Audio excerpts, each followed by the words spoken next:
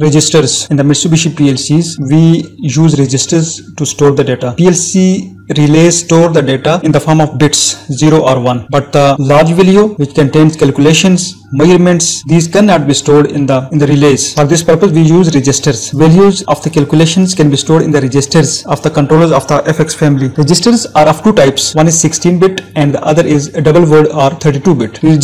Registers are 16-bit. Registers are 16 bits or one word wide. You can create double word registers capable of storing 32-bit values by combining two consecutive data registers. This is one data register, starts from 0 to 15 and it contains 16 bits. This is 16-bit data register and every bit can be stored in these places and these squares. If you want to store the double word which contains 32-bit, for this purpose we use two registers. One is this one, this is 16-bit register, and the other one is also 16-bit register. Both the register combined to store the double word or 32-bit data. Normal register can store values from this value 0000H to FFFH, that is minus 32768 2 plus 32767. Double word register can store values from this much value to this much value, that is, this is the huge number. You can count it yourself to minus 2147 483 648 and plus 2147 483 647. The controllers of the FX family have a large number of instructions for using and manipulating registers.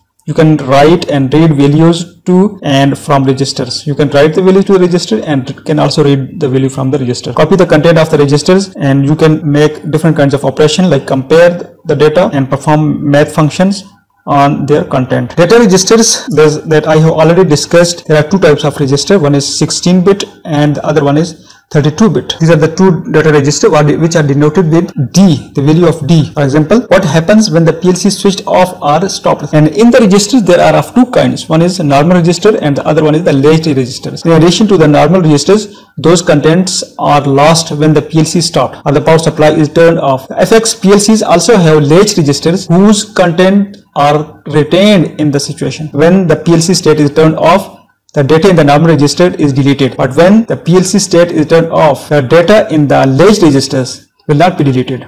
And we can also retain the data of normal register. How we can retain? When special relay M8033 is set, the contents of the unlatched data registers are also not cleared when the PLC stops. We use special relay M8033 to retain the data of normal registers. When this is turned on, it will retain the data of the normal registers. The registers are denoted with D types. These are the word devices. Two registers can be combined to store double word values. Possible device values. There are two types of registers. 16-bit data register, whose value is this one that I have already discussed, and other one is 32-bit data register. This value is this number, huge number, that I have already discussed before.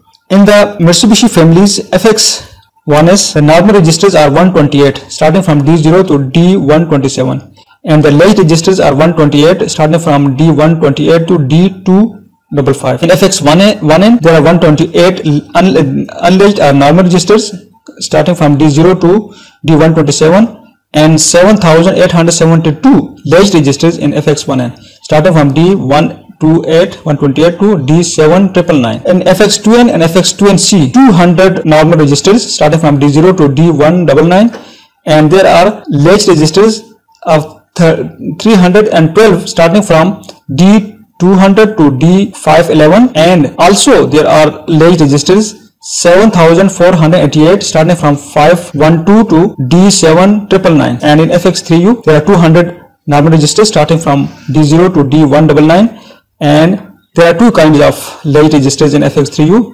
One is starting from 524 in number, starting from M500 to M1023, and the second big number is 6656 data unlatched registers. These are the latched registers starting from M1024 to M7679. You can also configure these registers as latched registers with the PLC parameters.